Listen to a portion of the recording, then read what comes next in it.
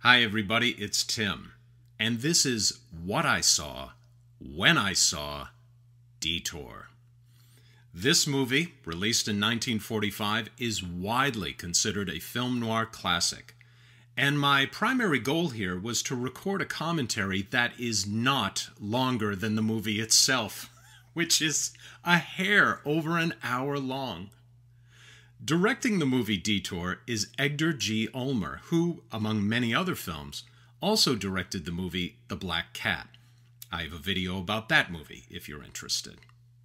I won't be comparing the 1945 version of Detour with its 1998 remake, but I will be talking a little bit about the original 1939 novel, Detour. As with all the videos about movies that I make, I'm not arguing that my interpretation of this movie is the only correct interpretation, nor am I suggesting that what I see reflects the original intention of the writer and filmmakers. All right, buckle up, my friends. Let's get this show on the road. On the road of life, you may take a detour to enjoy a more scenic route toward your destination, or to stop and enjoy an attraction along the way. More often, though, we are compelled to take a detour because of some obstacle or complication ahead, and we must take a roundabout way that we hadn't planned on. This movie is concerned with the latter, as we shall see. Each of our four principal characters is trying to get somewhere, and for nearly all of them, something disruptive happens along the way.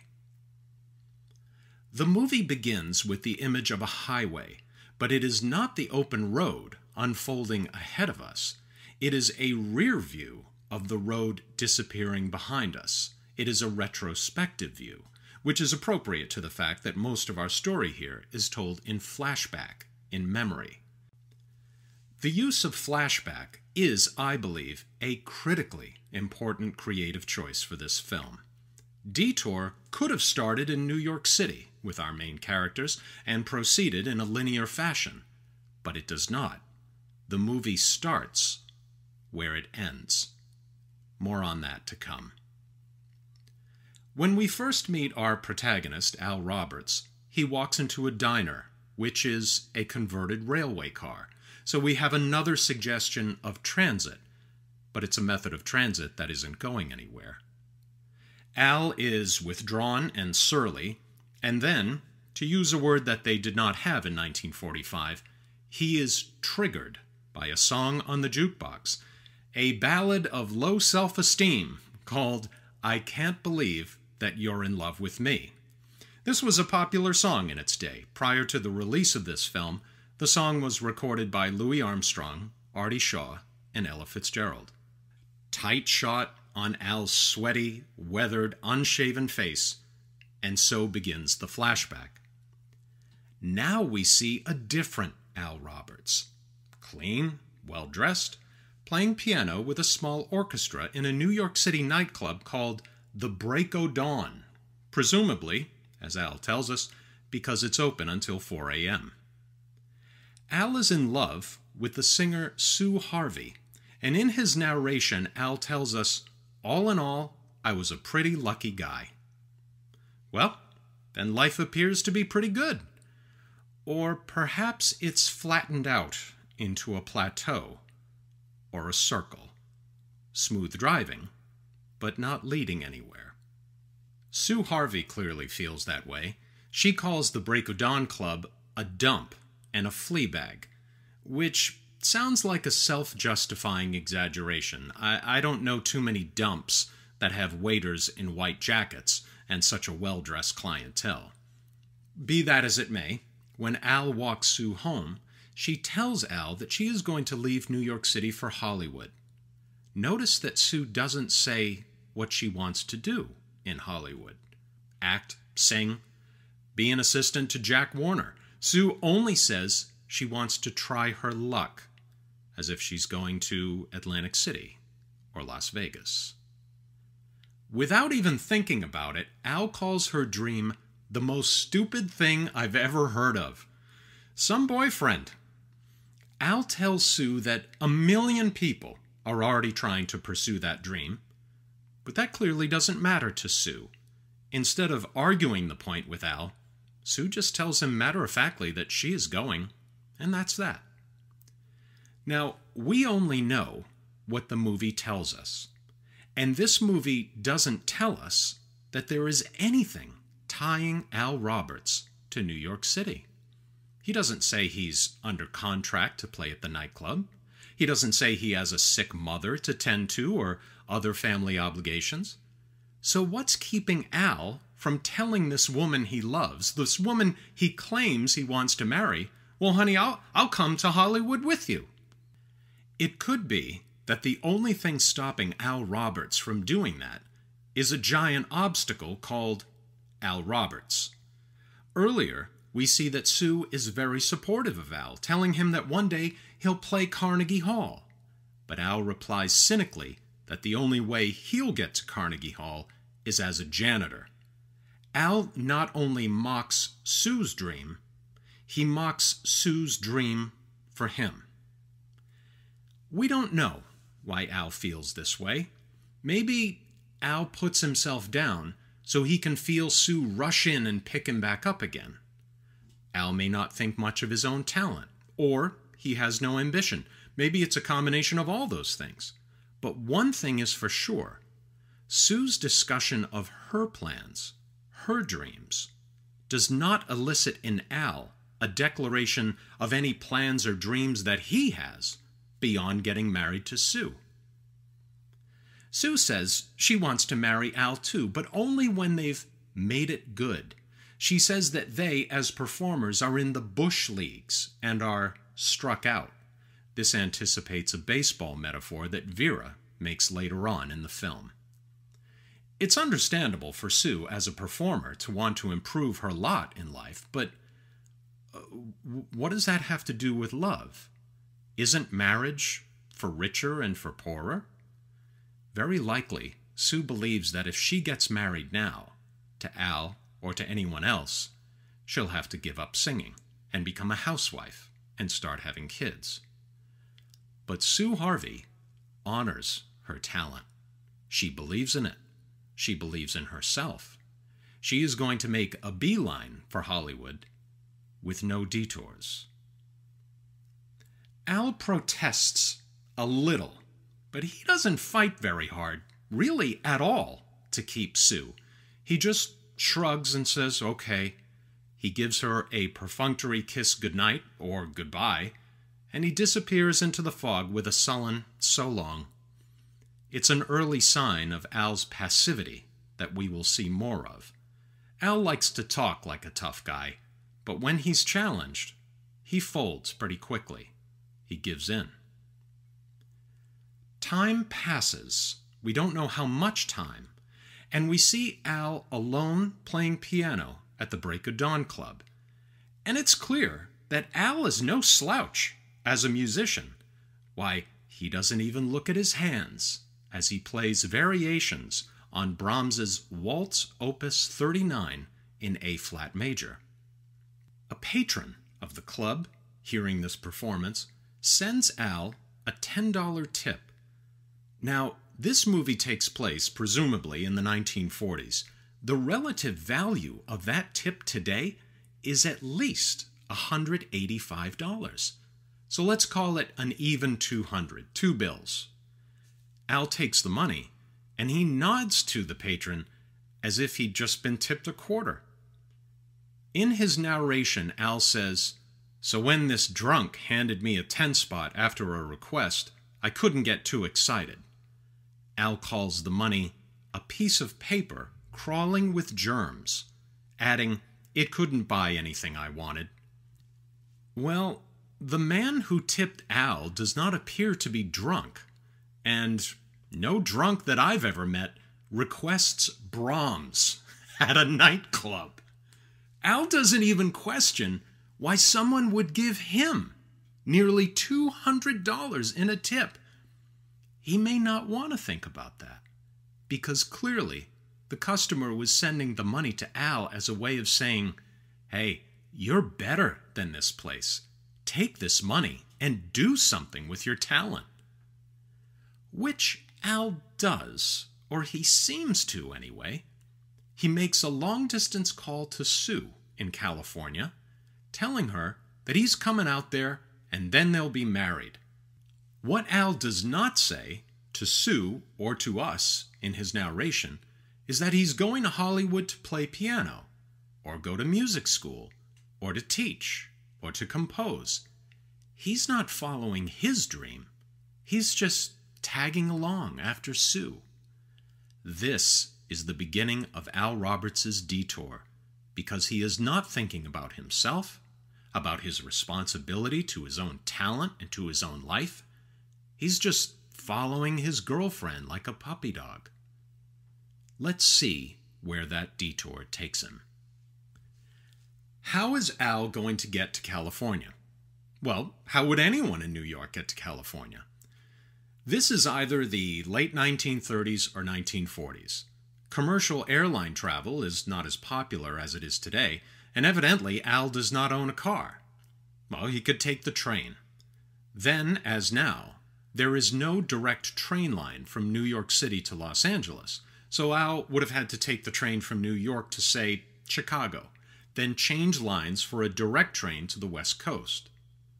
But it appears that Al cannot even afford that, so he hitchhikes. Now, let's pause a moment on this. Al says in his narration that he hawked everything he owned, and he still doesn't have enough money to take the train, even part of the way. Is that plausible? Even given the $10 or $200 in today's money that Al received as a tip? It is possible, I think. I tried to find out online how much a train ticket from Manhattan to Los Angeles would have cost in the 1940s. The best estimate I could find was that New York to Chicago would be about $50, which is $1,000 in today's money. Maybe Al just doesn't have that kind of scratch, as they used to say, so he thumbs it. Nevertheless, it's worth noting that if Al got as far as Chicago, he could have found short-term work there as a piano player. He could work, save money, then take the train to the West Coast. It's around this point in the movie that we've kind of forgotten that Al is a very talented pianist. Maybe he's forgotten that too. And another thing, if it costs that much money to get from New York to California, where did Sue Harvey get the money? Sue doesn't appear to be anything more than an ordinary singer attached to a band in a small club, and she doesn't mention having a benefactor, an angel investor, or even a rich aunt who left her a lot of money. The most likely explanation, in the context of this movie, is that Sue saved her money, and that she had been planning to go to Hollywood long before she broke the news to Al. That's not just saving for yourself, that's investing in yourself. We're not told how long Al has been traveling, but when he gets to Arizona, he is picked up by Charlie Haskell Jr., who says he's going all the way to Los Angeles. Charlie has plans, he tells Al, to bet on a horse. Charlie, then, is like Sue Harvey. He has direction, he has purpose, and he has a specific destination with an eye to increase his fortunes. Charlie tells Al that he's been booking horses for 20 years. That means Charlie is a bookmaker. He is licensed, one would hope, to collect bets from other gamblers to make wagers on their behalf. It is a little curious. If Charlie is a bookmaker, he wouldn't have to go to the race in Los Angeles in person to place his bet. He could contact another bookmaker in LA and make the bet that way. Maybe Charlie doesn't know another bookmaker there. We don't know for sure. Yet. Unfortunately, there is a detour ahead for Charlie, known as death. On 2 occasions on the drive, Charlie takes his pills. If we believe that Charlie has a heart attack, those may be nitroglycerin pills, which relax blood vessels and increase the flow of blood and oxygen to the heart. It is possible, though, to eventually damage your heart with nitroglycerin pills. Charlie appears to die while Al is driving the car one night, and when Charlie's body tumbles out of his car, he hits his head on a rock. He is dead. Poor Charlie. He was headed to the City of Angels to bet on a horse named Paradisiacal, a horse named after heaven. We don't know for sure what killed Charlie Haskell, but Al is afraid that the police will think he murdered Charlie, and Al doesn't have enough faith in himself or in other people that the truth will bear him out. I guess Al doesn't believe in autopsies either. So, worrying that the police will suspect him of foul play, Al engages in foul play. He hides Charlie's body, assumes his identity, takes his money, takes his clothes, steals his car, and proceeds to California. Further on down the road, Al stops at a motel to rest, and there he discovers that Charlie has $768 in his billfold. Ladies and gentlemen, that is about $11,000 in today's money. If you needed more proof that Al Roberts is not very bright, he could have left Charlie's body slumped over where it was. Anyone discovering it would think that Charlie, needing to take a leak, was trying to exit safely via the passenger side of his car when he had a heart attack, fell out, and hit his head on a rock. Al could have taken half of the 11 grand from Charlie's wallet and bought himself a bus or a train ticket for the rest of the way to Los Angeles. And even if the police did track down Al Roberts from having been seen earlier with Charlie at the diner, Al could have said, well, we were just having a meal together, or Charlie dropped me off miles ahead of the point where his body was found. But now, Al has a plan. He has a purpose. He has direction. He's going to pose as Charlie Haskell to get by the state line inspectors, drive to Los Angeles, ditch the car, become Al Roberts again, find Sue Harvey, and all will be well. Right? Wrong. Wrong. Al, for some unknown reason, decides to pick up a hitchhiker, a woman who says her name is Vera, and who, as it almost unbelievably happens, was picked up and dropped off earlier by Charlie Haskell, and who now thinks Al murdered Charlie for his money. So, to speed through the rest of the plot, Vera blackmails Al into her scheme to sell the car, posing as Mr. and Mrs. Haskell, and when Vera learns that the very wealthy Charlie Haskell Sr. is near death and is looking for his estranged son, she pressures Al into a bigger scheme to pose as Charlie Jr. and claim his inheritance. Al and Vera fight in their rented room. Vera is accidentally strangled on the phone cord, and now Al has 2 dead bodies in his wake, and he is even more convinced that no one will believe him if he told the truth of what happened. Al leaves the scene, and, an undetermined time later, he arrives at the diner where we found him at the start of the movie. The movie forms a circle, a path on which you go nowhere. Let's return to the issue of money, shall we? Charlie Haskell tells Al that at the Santa Anita horse track, he is going to bet on the horse Paradisiacal. He does not tell Al the amount of his bet. Vera tells Al later that the bet was going to be $3,000. Now that is a big bet. In today's money, $3,000 is about $50,000. But all Charlie Haskell appears to have on him is $768. That's still a lot of money, but it isn't $3,000. So where's the rest of the money? The most likely explanation is that Charlie, as a bookmaker, was going to raise the balance of the money when he arrived in Los Angeles. This doesn't seem to occur to either Al or to Vera. What also doesn't occur to either Al or Vera is that instead of putting their chips on a scheme that will almost certainly fail, Al passing himself off to the Haskell family as their long-lost relation, they could have taken Charlie Haskell's money and bet it on the horse that Charlie had the tip on. Charlie told Al and Vera that the race was at Santa Anita, and he even told them the name of the horse. That plan had a greater likelihood of success, unless you're greedy and you want millions instead of thousands. When Al and Charlie stop at a roadside restaurant to eat, Charlie tells Al that he once lost $38,000 at a horse track in Miami. That is a lot of money. That is about $600,000 today. Al's response is, tough luck. But Charlie says, I'm supposed to be the smart one. And there you have the difference between Al and Charlie. Al thinks the loss is due to luck, some cosmic force that operates independently of human agency, while Charlie thinks he just didn't use his head. Charlie also shows us that he is not someone easily discouraged by loss. Loss is part of life. It's part of gambling.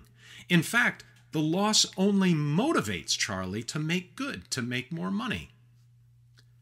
Al Roberts, in contrast, attributes events to luck or fate. When Al picks up Vera at the gas station, he says, "It was just my luck picking her up on the road." Luck? Dude, it was you! You decided to pick her up. You didn't have to. No one made you do it. Picking up anyone along the way would have made them a witness, connecting Charlie Haskell's car with someone fitting Al Roberts' physical description. It wasn't bad luck. It was a choice that Al made. And if you don't understand yourself, you don't understand why you make the choices that you do. You just act and chalk up the outcome to fate. Personally, I think you could also make the case that Al Roberts either hates or is afraid of money. He calls it the stuff you never have enough of, and the stuff that's caused more trouble in the world than anything we ever invented, simply because there's too little of it. Today we would say that Al Roberts operates from a mindset of scarcity, of limits. That kind of person will never be a gambler. Maybe that is why, in part, Al never capitalizes on his talent to make a lot of money. He doesn't trust himself to reap the rewards. Charlie bets on a horse. Sue Harvey bets on herself. And Al, well, he tries to improvise his way through life in the hopes that his luck will pan out or that fate will be kind to him. Vera, meanwhile, is an opportunist. She tells Al that life is like a ball game. You have to take a swing at whatever comes along before you wake up and realize it's the ninth inning. Vera has energy, she has no filter, and she isn't afraid to bark orders at a man. She could be the ringleader of a criminal enterprise were it not for the fact that she jumps at a scheme that is far-fetched, to say the least. She doesn't use her head, not in the way that, say, Charlie Haskell might evaluate the difference between a sure thing and a long shot. Al warns Vera not to be greedy because, he says, this will lead to a downfall, like Caesar. I don't know that greed was Caesar's main problem. And coming from Al, a warning about greed is a little suspect. Remember that Al warned Sue about going to Hollywood because a million other people are doing it, and talent, Al argued, has nothing to do with success. Well, we know that that is not true. But if you don't believe in yourself, you're not going to have faith that anything you do will bear fruit. Al doesn't believe that anyone will believe him if he tells the truth, and he doesn't believe Sue can succeed as an actress. Well, what does he believe? Al believes that fate has it in for us all. we know that that is not true. Some people succeed and some people don't. But if you hate yourself, if you fail to honor your gifts and abilities, and you don't want to take responsibility for your life, you are much more likely to believe that the fault, dear Brutus, is in the stars and not in ourselves. Al's parting words to us at the end of the movie are that fate or some mysterious force can put the finger on you or on me for no good reason at all. In the novel, the line is, God or fate or some mysterious force can put the finger on you and me for no good reason at all. Obviously, the Hays Code clipped the word God out of that sentiment.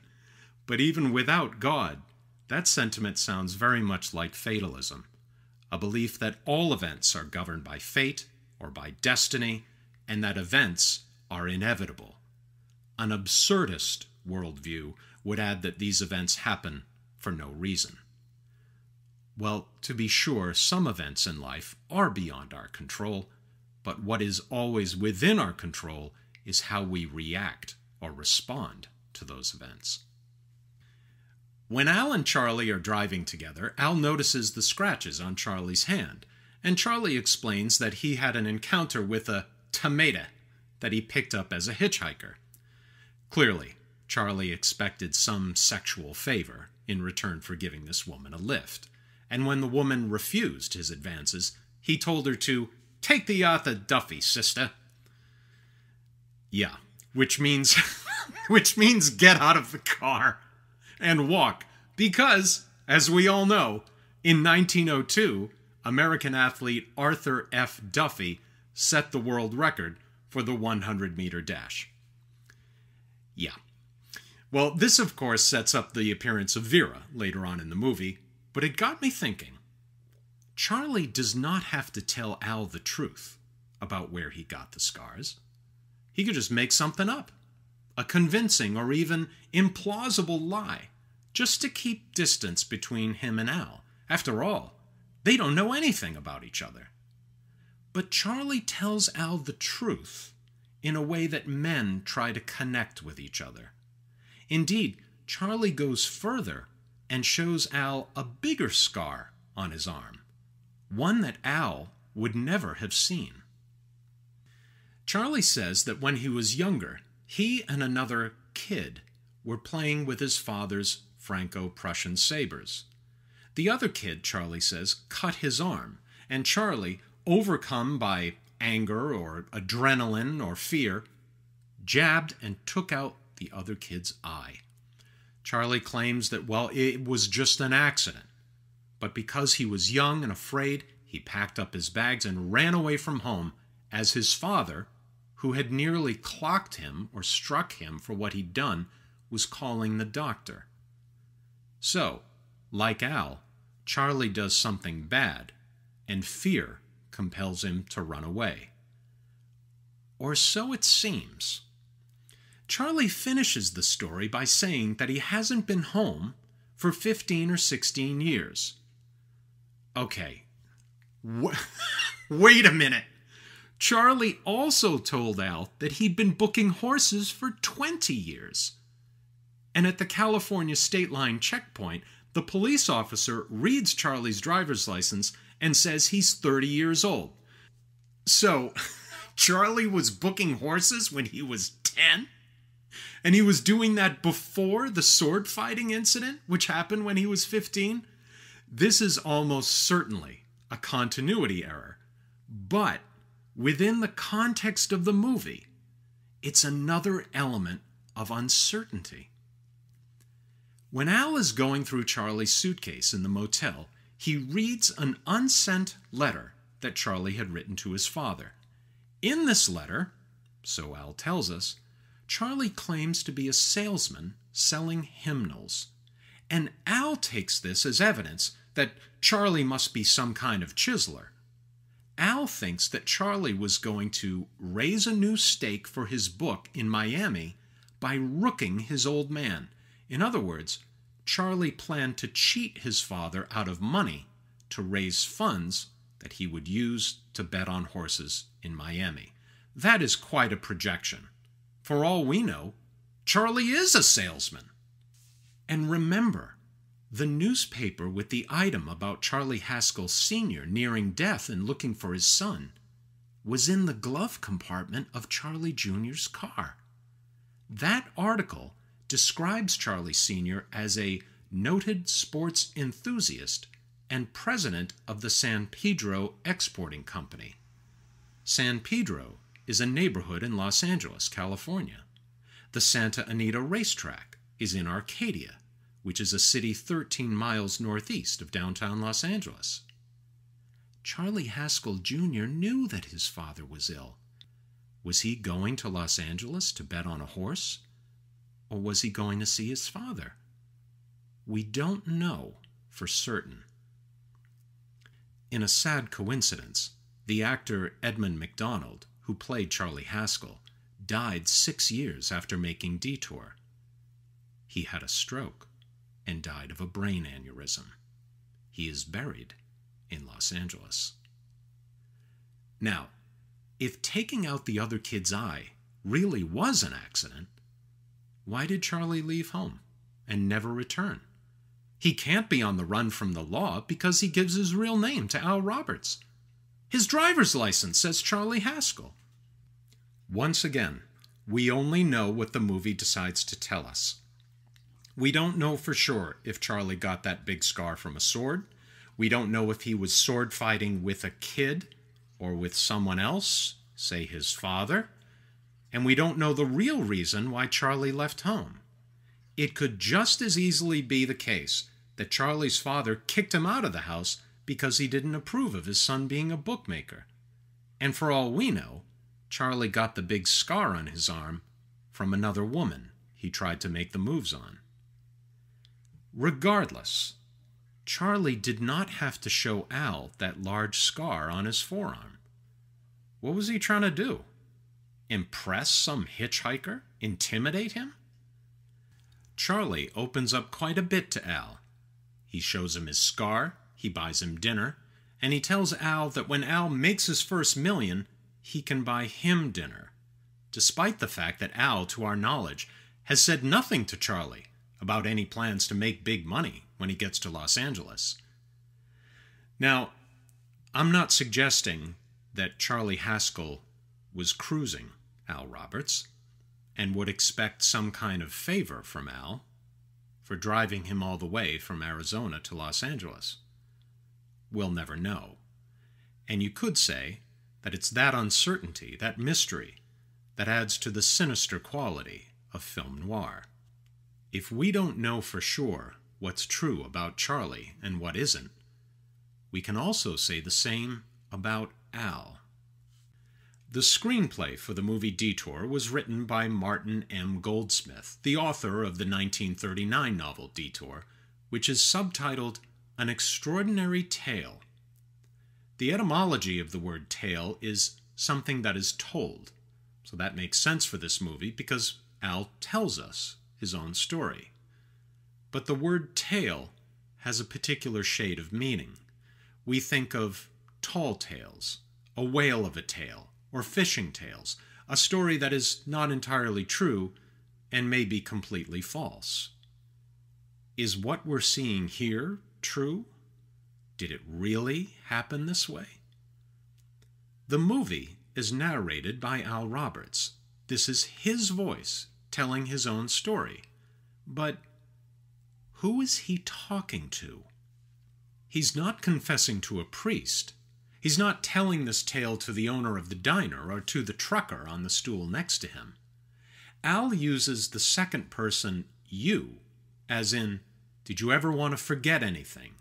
How many of you would believe he fell out of the car? And I know you wouldn't believe me, as if he is talking to someone else.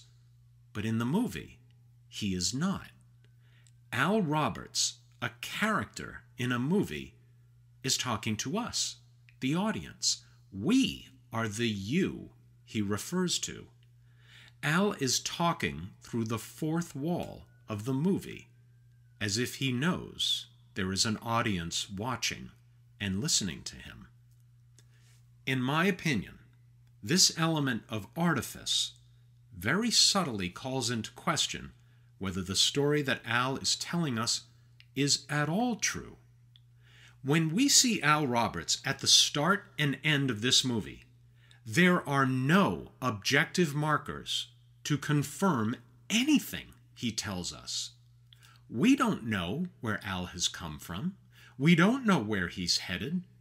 We don't even know for sure if he knows how to play the piano. He's just a moody, anxious drifter traveling on foot. Had this movie started in New York City with Al and Sue at the Break of Dawn Club, then proceeded in a linear fashion through its plot, we, the audience, would take what we see unfolding as reality, as what really happened. But because Detour is told in flashback, and because, in its bookended scenes with Al in the diner, we have no objective indications that anything Al is saying is true, we are compelled not only to question the reality of what we're seeing, but also to ask ourselves what we think and believe about the philosophies these characters espouse. Whether or not we agree with Al that fate puts the finger on us all depends on whether we believe anything he says. There are two scenes in Detour where Al Roberts calls Sue Harvey on the telephone. The first time, he calls her from the Break of Dawn Club in New York City, and the second time, near the end of the movie, he is, like Sue, in California. He's calling her from the room that he's renting with Vera. Sue's phone number is Crestview 65723. On both occasions, Al has this number committed to memory. The number makes sense because Crestview is a neighborhood in Los Angeles, only about 6 miles from Hollywood. What is curious, though, is that we never see Sue Harvey give Al this telephone number. Well, you might say, maybe Sue gave it to him at the start of the movie at some point while they were walking together in the fog and we just don't see it. But in that scene, Sue only tells Al that she's going to Hollywood. She doesn't tell him where she's going to stay, or with who, or for how long. And maybe she doesn't know. Either way, Sue does not invite Al to come with her. And she is not specific on details on when they'll be together again. She only tells Al maybe someday he'll come out to California later on. Now, lots of men would have taken that lack of specificity to mean, adios, adios amigo, it's been fun. So how does Al have Sue's phone number? Well, we don't know because the movie doesn't tell us. Al does say near the end of the movie that Sue had written to him. Well, maybe she gave the number to him in a letter.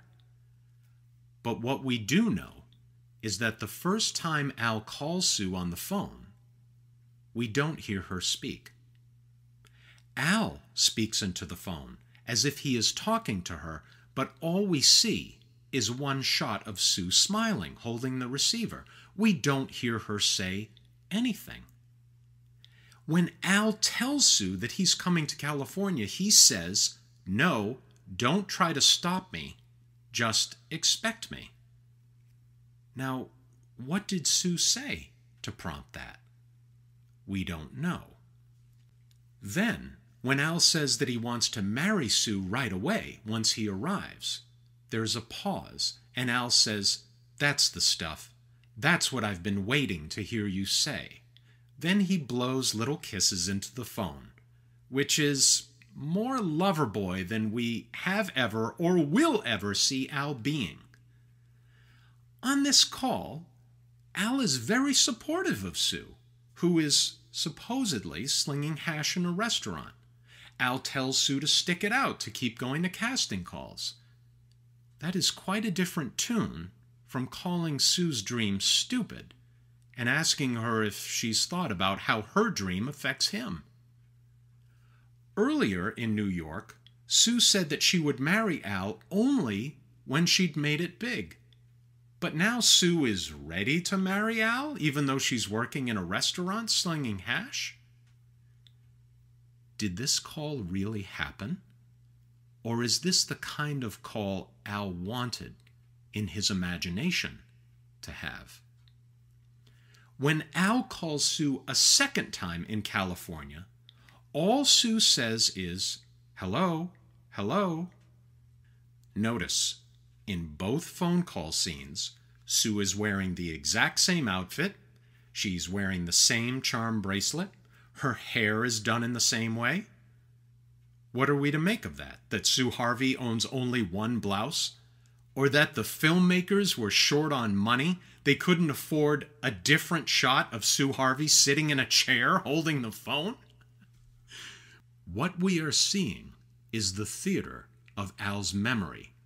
I submit to you the possibility that Al doesn't have Sue Harvey's phone number, and perhaps that Sue Harvey doesn't exist at all. And if she doesn't exist, maybe Al Roberts was never a piano player in a bar in New York. Again, at the beginning and the end of this movie, we don't see anything to confirm what Al has told us this entire time. He doesn't, for example, sit at the diner and take out Charlie Haskell's driver's license to look at it. He doesn't take out any of the money that he stole from Charlie. He doesn't try to call Sue Harvey from the diner. From all appearances, at the beginning and the end of this movie, Al Roberts is just a drifter, a guy with a short fuse and a nihilistic outlook who accounts for his situation in life with a wild story.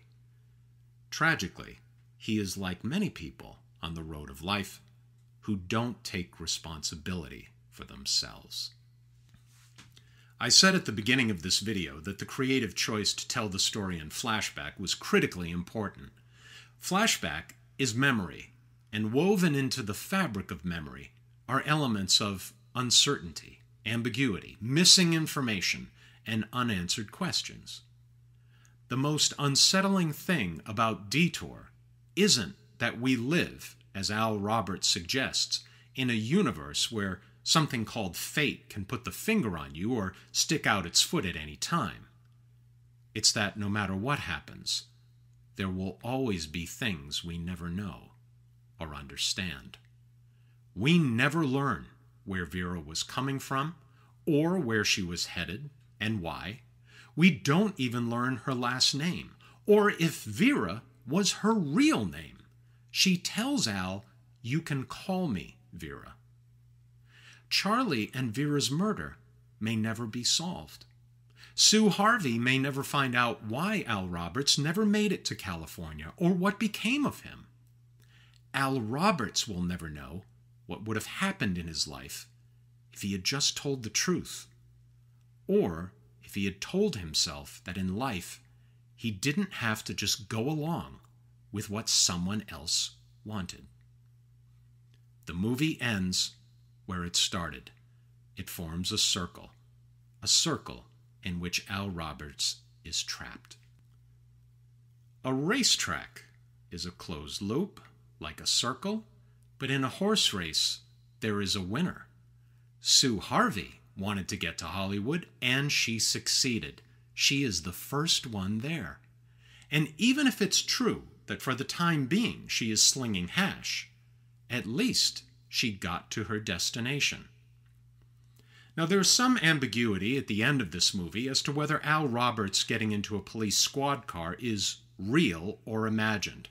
The squad car pulls up, the police officer gets out, and just ushers Al into the car, as if Al is just picking up another ride. That is not how the police arrest someone. And when it takes place, Al's voiceover tells us that this will happen someday. So maybe it's not really happening, but if Al sees it in his mind, perhaps he will manifest it. Regardless, the suggestion is that Al Roberts is under arrest, and the root meaning of the word arrest is to stop. Al is no longer in transit, and he will probably end up in a cell, a place that prevents him from going anywhere. Or if you like, his prison is his mind, his spirit, and until he can figure out a way to truly be free, there he will stay. The Hays Code, or the Motion Picture Production Code, mandated that this scene be included in the movie because according to the code, murderers are not allowed to get away with their crimes. One last thing. At the end of the movie, when Al is in the Nevada diner, he tells us that he can't go to Sue because he doesn't want to burden her with this mess. He can't go back to Los Angeles because too many people would recognize him. And he can't return to New York, he says, because Al Roberts was listed as dead and had to stay dead. Huh? What? Okay, to explain that, we need to talk about the novel Detour. And while we're at it, mention other differences between the book and the movie. Detour, the novel, is much darker and far more cynical than the movie. No one in this book comes out looking good. William Goldsmith wrote both the novel and the screenplay of Detour, and the movie might have been a half an hour or even an entire hour longer had it included, as the novel does, what happens to Sue Harvey in Hollywood. The novel's narration alternates chapter by chapter between Sue Harvey and Alexander Roth, a New York City violinist who might have been a great classical musician were it not for his insistence to work small-time clubs to help support his father financially. Alex's girlfriend, the singer Sue Harvey, leaves New York City for Hollywood, and the reason why Alex doesn't follow her right away is because he's poor. He only has a couple of $100 in today's money to his name. In the novel, Alex doesn't get a $10 tip from an appreciative customer. He gets $10 in the mail from Sue Harvey, who can only find work in Hollywood as a waitress. When Alex decides to head west, he hitchhikes and gets arrested in Dallas, Texas for stealing some fruit. Afterward, back out on the road, he's picked up by Charlie Haskell, a bookmaker en route to Los Angeles. In the novel, Charlie doesn't take nitroglycerin pills. He smokes the reefer. Charlie falls asleep or becomes unconscious or dies in the car, and when he falls out, he cracks his skull on the running board. Meanwhile, in Hollywood, Sue Harvey is chastising herself for having slept with a movie actor with the unforgettable name of Raoul Kildare. The bloom of Hollywood very quickly came off the rose for Sue Harvey. She calls Hollywood a jerkwater suburb, and despite having become so jaded, she still entertains fantasies of becoming an actress. Back to Alex, who has now assumed Charlie Haskell's identity. Alex finds in Charlie's suitcase a letter to Charlie Haskell Sr. in which Charlie claims to be in business selling hymnals and prayer books. Charlie confesses to his father that in his youth he pawned his late mother's engagement and wedding rings. Charlie asks for his father's forgiveness and says he wants to come home. Alex, reading this, has a very cynical take. He thinks Charlie only wants to ask his father for money to bet at the racetrack, even though there's no indication in the letter that this is part of Charlie's plan. It's at this point in the story that Alex Roth tells us that his birth name is Aaron Rothenberg. He had changed it in New York City back when he dreamed of becoming a classical musician. Al picks up Vera, and from that point, events in the book pretty closely mirror events in the movie, except that Alex ends up having sex with Vera. Then Alex reads in the newspaper that the police have discovered a dead body by the side of the highway in California, and the only lead is a nearby suitcase belonging to Alexander Roth. So the police believe that the dead man is Alexander Roth. Then Sue in Hollywood gets word that Alex is dead. Back to Alex and Vera. We learn that Vera is originally from Kansas City and may not have long to live. She had come to California because her doctors advised her that the change in climate might be good for her lungs. Vera wants to milk as much out of life as she possibly can, and she refuses to be anyone's sucker. Al and Vera argue about the scheme to defraud the Haskell family. Vera threatens to call the police. She gets hold of the phone, and Alex chokes her out. He says in the novel, somehow, as we struggled for the phone, her throat got in the way. No, he straight up murders her. He gets 2 hands around her neck and finishes her off. He calls Vera a little whore and tells us he's not sorry she's dead. He's only sorry that he killed her. Alex Roth takes the ease with which he kills another human being to mean that the universe is meaningless and human life doesn't matter. Sue, back in Hollywood, is sad, but in her words, relieved to read that Alex is dead because she decides it's Raoul that she loves, if you want to call it love. Sue Harvey, in the novel, turns out to be as much of an opportunist as Vera. She just wants to marry Raoul because he's headed to New York for a possible acting job, and Sue sees in him stability and a future. But the minute that Sue finds out that Raoul is still married and is only separated from his wife, who, uncannily, happens to be Sue's roommate, she calls the whole thing off. And she finally gets a call back for a screen test, so maybe she'll be an actress after all. The book ends with Alex Roth on the run. He's given up his dreams to be a great musician, and he just goes from city to city playing hot jazz, presumably under an assumed name. And he says he can't go back to New York because everyone thinks Alexander Roth is dead. Hence the line in the movie that Al Roberts is listed as dead. Now, why Alex Roth couldn't go back to New York City and live his life as Aaron Rothenberg, we do not know. That's a head-scratcher. But if you look at that line, within the context of the movie, it does add a final note of uncertainty. If the real Al Roberts from New York City is dead, then who is this guy who's been talking to us this whole time? I'm guessing that the real story here is that a scene from the movie was cut and they neglected to remove that line. Why, I don't know, because since it's in narration, I would think it would have been very easy to snip it out. Tell me what you think in the comments about that moment or about anything I've covered in this video. I absolutely appreciate your going on this ride with me for this long. My name is Tim Lemire. Thank you very much for watching.